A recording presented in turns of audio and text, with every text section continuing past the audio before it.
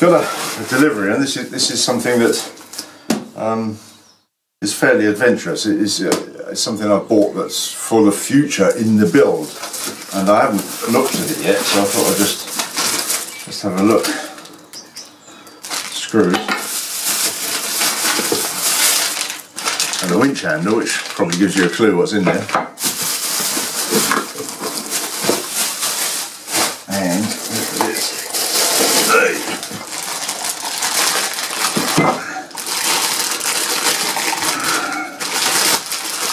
Oh, that's beautiful, isn't it? Just stand that box out of the way somewhere. It's a Muir windlass that I want to mount on the mast horizontally, like that. Turn around to face you. So you've got the chain gypsy and a capstan for a rope should I need it.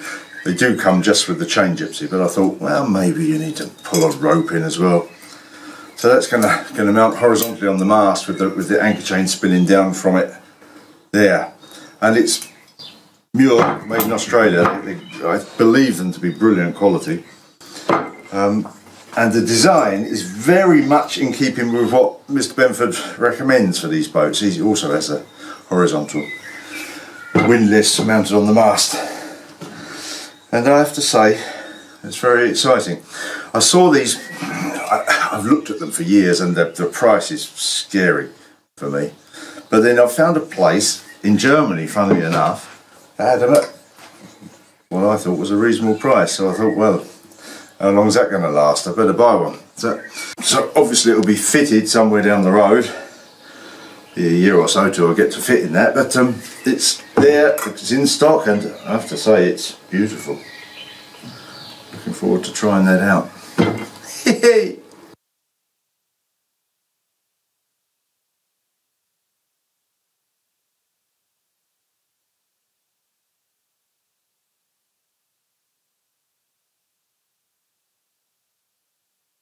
And that sequence about the windlass leads to a question, perhaps, and it's time for me to get perhaps a little bit controversial, because I'm going to do something that not everybody will agree with, I'm sure.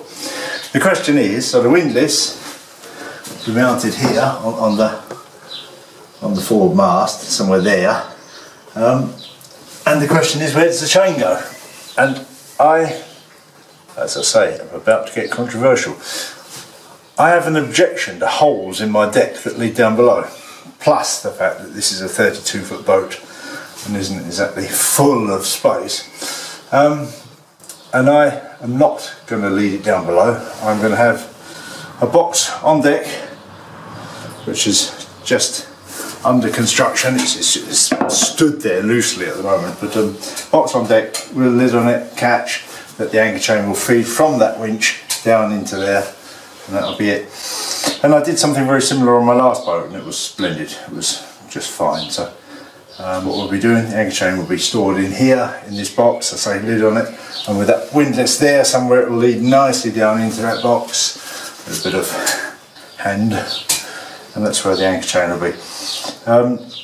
Yeah, there we go. So that's in progress. Box is under construction. I've lined the inside out with a very heavy duty roving, outside just with normal cloth, epoxy. A lot to do there still, clearly, but made a start on that.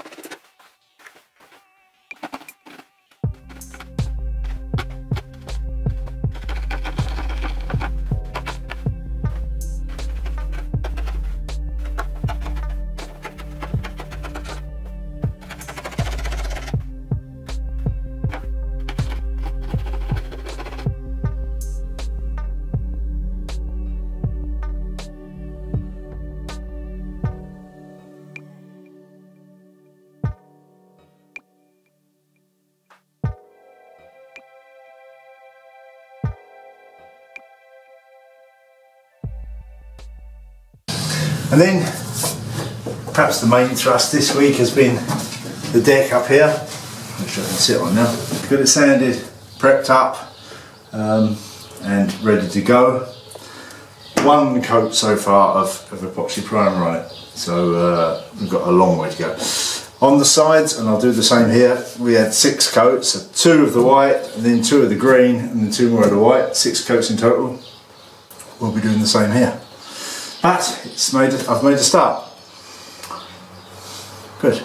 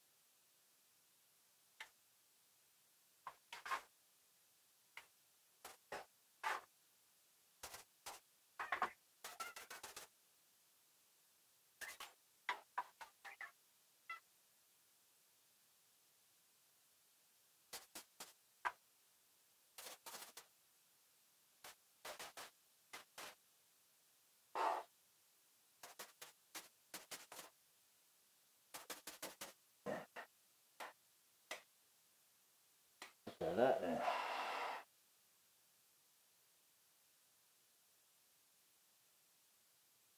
You may remember, I've got it all shut up there, but you may well remember that back in February I ordered some lights, and the supply, I've got no complaints with the supplier. They were transparent, they told me what was going on. But they finally arrived yesterday, so it's taken about 3 months to get here, but I guess it's coronavirus and all of that. But that's the 2 lights for the cabin. Look quite nice. Yeah, quite happy with those. They'll be up on the bulkhead between the fore cabin and the main saloon. Very nice, so we'll be getting them in when we get a few moments. Alright, and guys, that's it for this week. Thanks for watching. Give yourself a thumbs up please, or even better hit that old subscribe button, and we'll be seeing you next time. Bye.